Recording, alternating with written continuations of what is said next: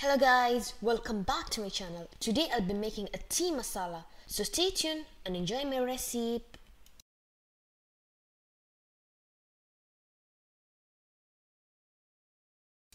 In a small pot, add some milk. On my side, I use a half a liter of milk. Then I added 1 teaspoon of tea leaves, and then I added 1 teaspoon of tea masala.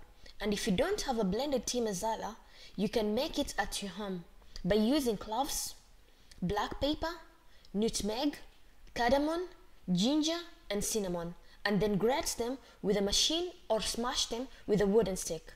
And then add a half teaspoon of tea masala that you have made and add 2 tablespoons of sugar, but if you don't like sugar, you don't have to, it's optional.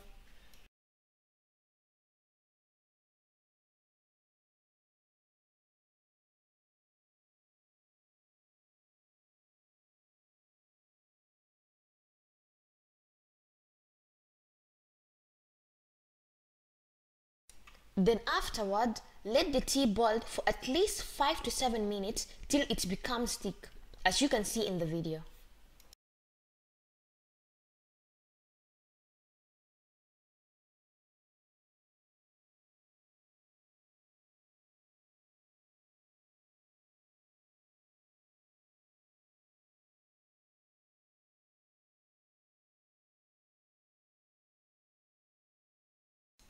And after the boiling, your tea masala is ready, and enjoy it.